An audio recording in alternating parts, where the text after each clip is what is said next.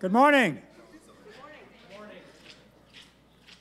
I'm so pleased to welcome students, faculty, staff, our Board of Trustee Chair, Chris Whitman.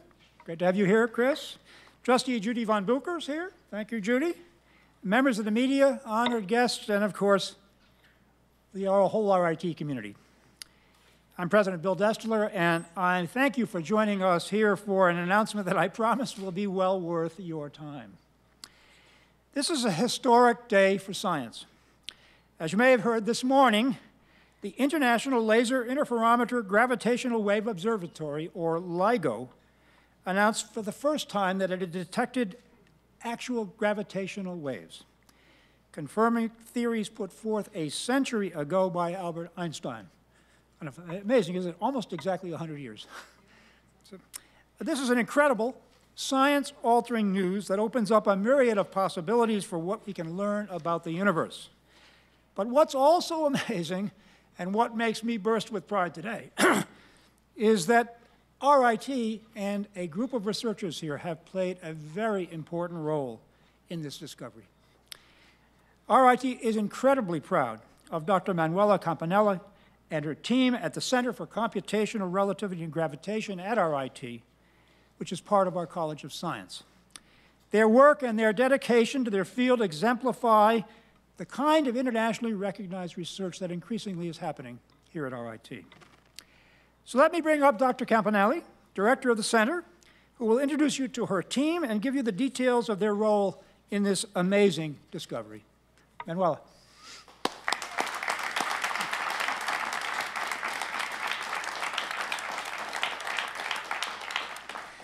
Thank you, President Destler, for this wonderful introduction and kind words. This is a day of days. This is a day where every scientist should walk very proud of. We are very proud to be part of the Einstein legacy.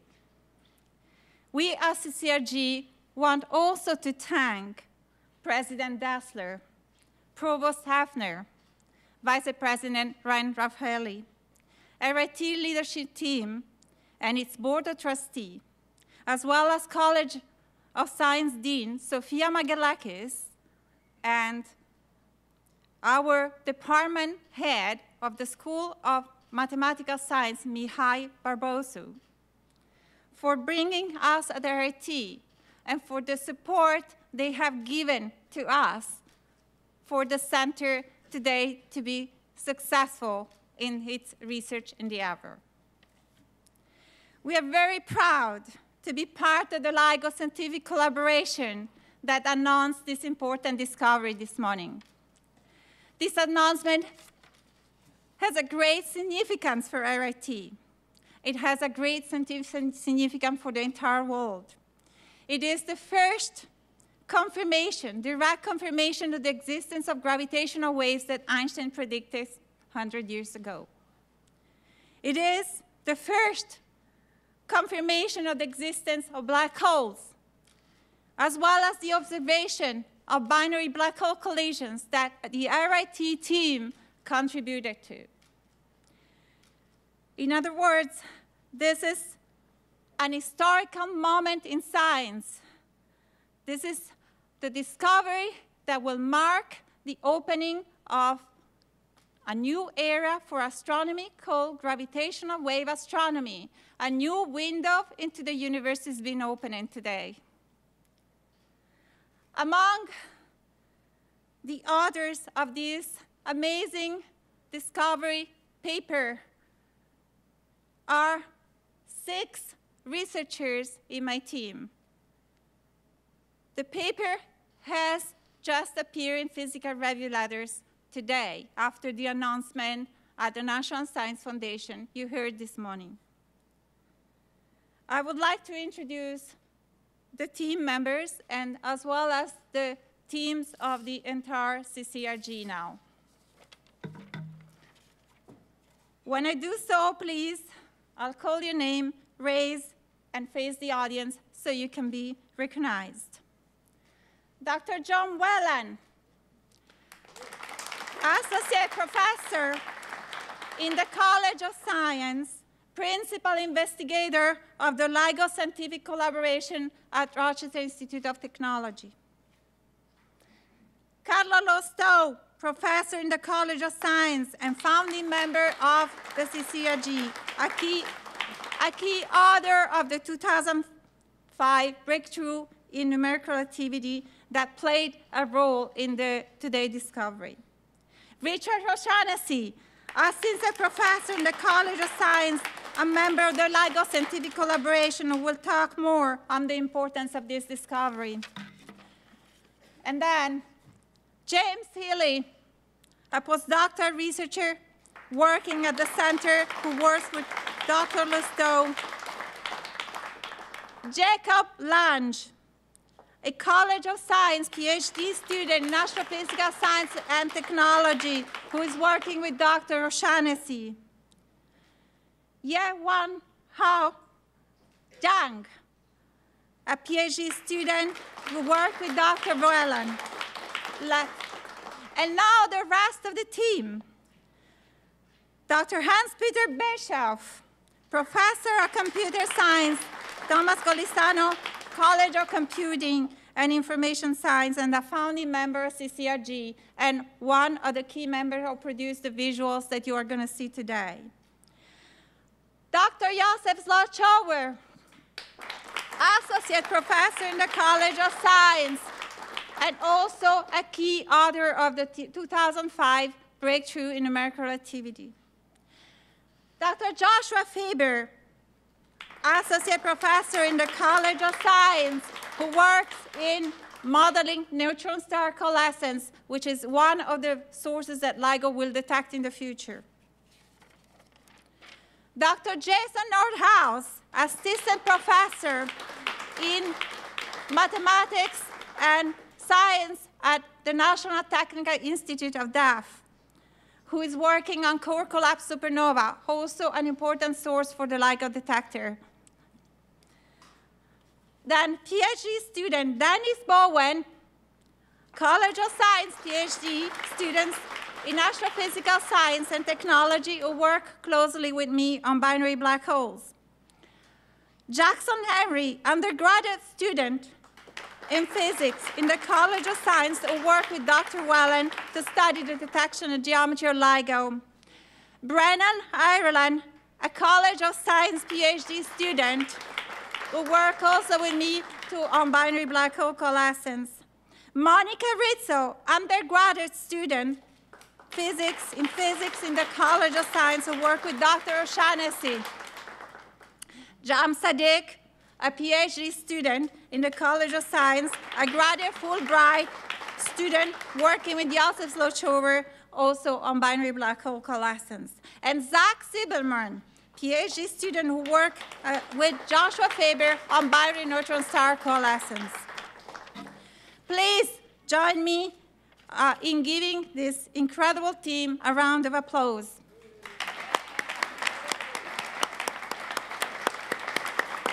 And the video.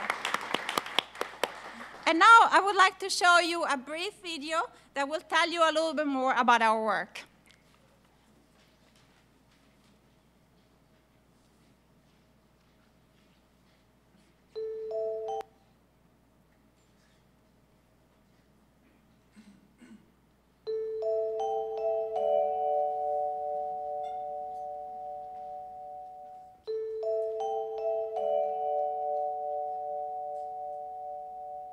In November of 1915, Albert Einstein presented his field equations of general relativity to the Prussian Academy of Science. This was a revolutionary idea in physics at the time that fundamentally changed our understanding of how the universe works. The idea that space and time are dynamical quantities that are influenced by the presence of matter was completely mind-blowing and unique. It changed our understanding of gravity itself. Gravitational waves is among the most amazing prediction of the theory of Einstein's general relativity. Gravitational waves are disturbances of the space-time produced by the collisions of astrophysical objects like binary black holes and neutron stars. General relativity is important for neutron star calculations. They're relativistic objects. Newtonian calculations don't capture the full physics of what's going on. Many of the elements we see in the universe were created by neutron star mergers, and it takes a sophisticated level of nuclear physics in order to make accurate predictions and really be able to test models. For a vacuum simulation, we typically use up to around 1,000 computers for a single simulation. If you start to add matter on top of that, then things get even more complicated, and rather than using 1,000, you'd be using tens to possibly even hundreds of thousands. The group here is one of the world leader groups in the field of the microactivity. 10 years ago, we solved for the first time the equation of general relativity that describes how two black holes collide and merge in strong field gravity. It was called a breakthrough in numerical relativity. Finally, we attained a way of solving this problem. Some of the revolutionary work that was done was to perform some of the first simulations of binary black holes. These simulations, for the first time, allowed us to predict what we actually expected. Nobody has really, until recently, seen a gravitational wave. So the lab generates templates, an idea how a gravitational wave could look like, so the scientists at LIGO have a much easier time to actually find them. We made predictions about what the gravitational waves from binary black holes look like, detailed and accurate predictions. Einstein predicted gravitational waves as a part of general relativity, and he said they were most likely real and that we would most likely never see them because they were too small. And he is partly right and partly wrong. Several members of the CCRG are members of the LIGO Scientific Collaboration, or LSC. The LSC is a 1,000-member collaboration, all collaborating to analyze the information from this interferometric gravitational wave detector. LIGO, the Laser Interferometer Gravitational Wave Observatory, and it's this kilometer scale interferometer. So they look for changes in the geometry of space and time that would be caused by gravitational waves by looking at changes in distances, and it can make very, very fine measurements in not an absolute distance, but in the difference between two lengths. So it can tell if one of its arms is very slightly longer than the other. And it turns out that in order to see the kind of gravitational waves we expect there to be around, you need to make these distance measurements incredibly finely, to a thousandth the size of a proton. Late last year, advanced LIGO turned on and immediately detected gravitational waves of precisely the form that was predicted here at RIT by detailed simulations of Einstein's theory of relativity. The LIGO announcement is both a very historical and emotional moment in science, especially when our research contributed to the identification of the first gravitational wave from a binary black hole merger. I believe that what LIGO have detected is perhaps the most important result in the last 50 years in physics. This opens up a new area in science, in astronomy, which is gravitational wave astronomy. We've now kicked off the era of gravitational wave astronomy. And so, this is an important milestone to make the first direct detection of gravitational waves, but it's the beginning of the story, not the end of the story. Now we have a completely new window into the universe that will teach us many things that we had no access to before.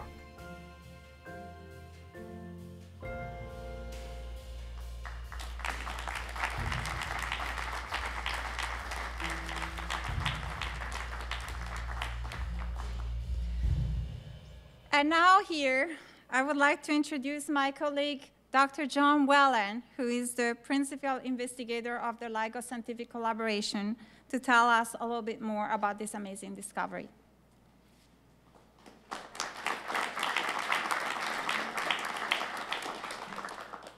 I should say I'm the principal investigator of RIT's group in the LSC. I'm not in charge of the whole LSC.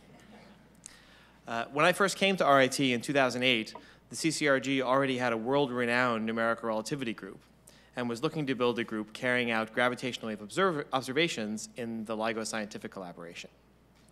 The LSC is an international collaboration of over 1,000 scientists at nearly 100 institutions on 5 continents. LSC members improve the LIGO detectors, analyze the data for gravitational wave signals, and interpret the results.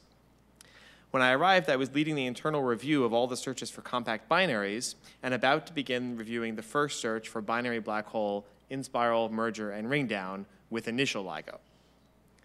Since then, our group has grown, and among the contributions we've made to the LSC is playing a major role in interpreting the first confirmed binary black hole signal. Today, the LSC and the Virgo collaboration have announced the detection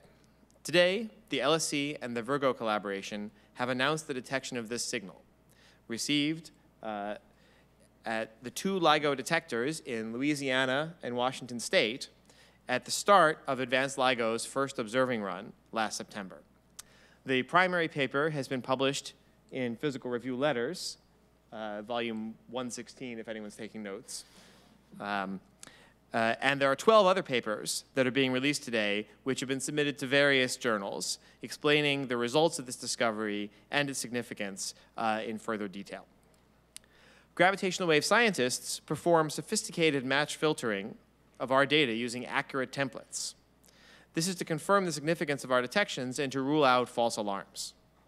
Fortunately, this signal, as recorded in LIGO, is actually so strong that we can just show you the data and point to the signal. There it is.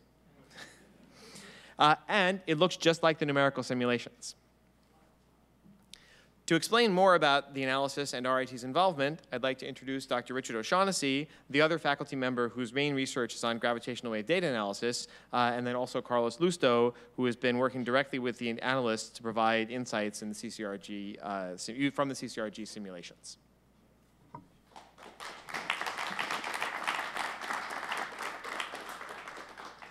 Well, I'm happy to say Einstein was right. As John said, what we're showing here is what we saw when we woke up on the morning of September 14th and checked our email. And we were told, wow, look at this. Because what we're showing is what LIGO sees, our response. Now, it's more sensitive to some frequencies than others, just like your ear. So this only shows up when it becomes a particularly high frequency signal right before merger. But you see a couple of wiggles leaping out at you from the data. And this is the data. Below, from both instruments, and it looks exactly the same. So clearly we've seen something. Even more fascinating, and if you look closely, you will see that we have error bars. We can reconstruct the signal and compare it with the detailed predictions of Einstein's theory of gravity as produced by detailed supercomputer simulations. And they agree fantastically well. Most of you in the back probably can't even see the error bars because the signal is right on top of them. As I said, Einstein was right. So what LIGO is reporting today is therefore 3, in my mind, fantastic discoveries. First, obviously, the direct detection of gravitational waves. Second, the observation of coalescing binary black holes that agrees precisely with Einstein's theory of general relativity, allowing us to perform high-precision tests of fundamental physics that had previously been completely inaccessible to us for the first time. And third, we discovered binary black holes, something which, because they're black, had been completely inaccessible to us. These objects we had expected to exist at the end of the lives and deaths of massive stars. My colleagues, Dr. Jason Northouse, can tell you more about that. But never before, although we had expected them to exist, had we seen them at that mass, ever, or let alone 2 of them, together, so close together. And remember, in order for this to happen, they have to be well inside the size of the stars that formed them, spiraling together and coalescing. This tells us new things about the lives and deaths of massive stars. We now know, because we saw this at almost the instant that Advanced LIGO turns on, that these occur frequently throughout the universe. So frequently, in fact, that if you account for all of them that occur out to the beginning of the universe, that we expect at least one gravitational wave is passing through you from things like this every about 15 minutes. So this discovery shows directly, because we can reconstruct the properties of the source by comparing with these detailed simulations. And that is one of the essences of our contribution at RIT. We directly compare, we directly do these comparisons between the data and the results of these simulations. These comparisons allow us to measure specifically what we just saw, what was responsible for this wave, why we know it was a pair of black holes. This means that now we've transformed gravitational waves not just into a detection of a new realm of physics, but we've made it into an engine of astronomical discovery. Now, of course, this is only possible and enabled entirely by our ability to correctly understand the predictions of Einstein's theory of gravity. This is the interaction of two black holes. And the data analysis project that I described, which is central to our work in the LSE, involves the direct comparison between gravitational wave data and the predictions of Einstein's theory of gravity as performed on supercomputers, which Dr. Lusto will describe momentarily.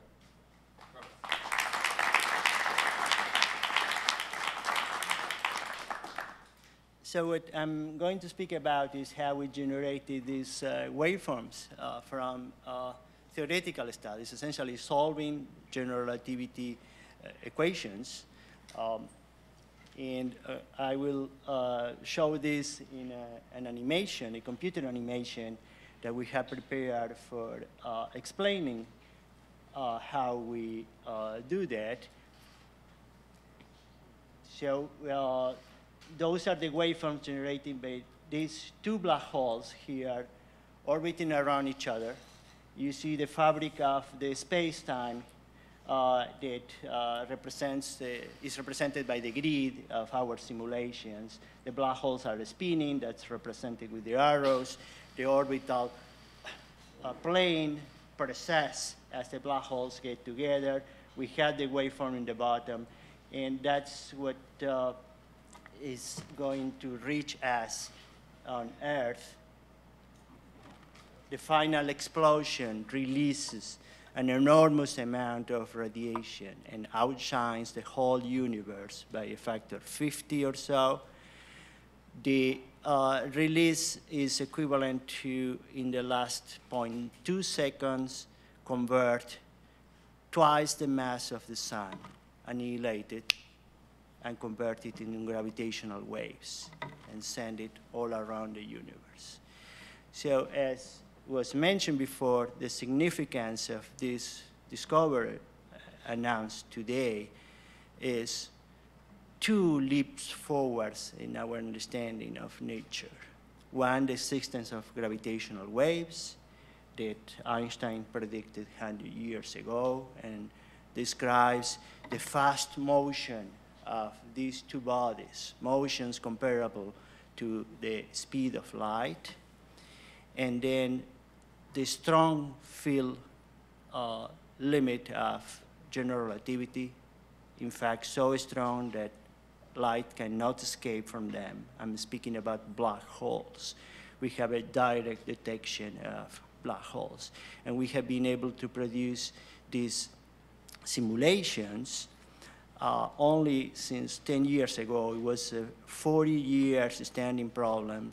Nobody could solve. Only 10 years ago, we have been able to solve this into supercomputers. Let me tell that this simulation that we have seen here briefly for 30 seconds took 6 months running in our supercomputer here in RIT.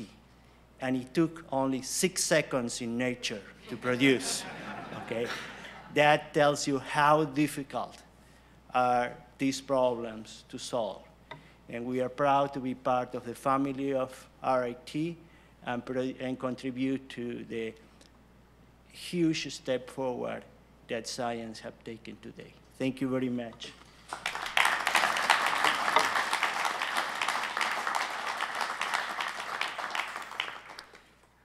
very special day, I think, for science in general, but also for RIT. And let me emphasize a couple of things that really our speakers are a little bit modest about their own contributions.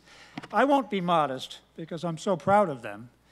First of all, this work on binary black holes, postulating their existence and then predicting the kinds of gravitational waves that would come out of them is the product of more than 10 years of work, starting with a seminal paper co-authored by Manuela Campanella and her colleagues, in which they discovered a very elegant way of solving Einstein's equations that permitted this kind of simulation to occur.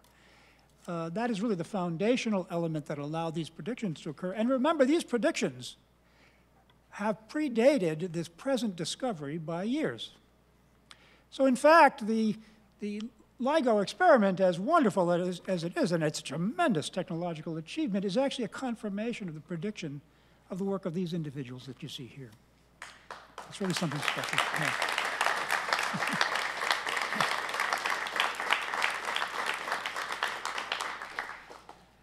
You know, and finally, I'd say that you know, RIT, of course, is a place where research is an increasingly important part of what we do, and we're proud of the work done by our researchers. But I think you also saw that we have both undergraduate and graduate students working on these problems. There aren't very many people who would involve undergraduate students in this kind of project. I think we should be very, very proud of that. I think that probably the best way to handle questions would be to have perhaps our speakers be available for questions from the media. We have quite a few media representatives here. But this is a proud day for RIT, a proud day for science, clearly a proud day for the LIGO team. I don't want to understate the elegance of the experiment which they conducted in order to make these detections. But remember, it kind of started with these guys right here. Thanks very much.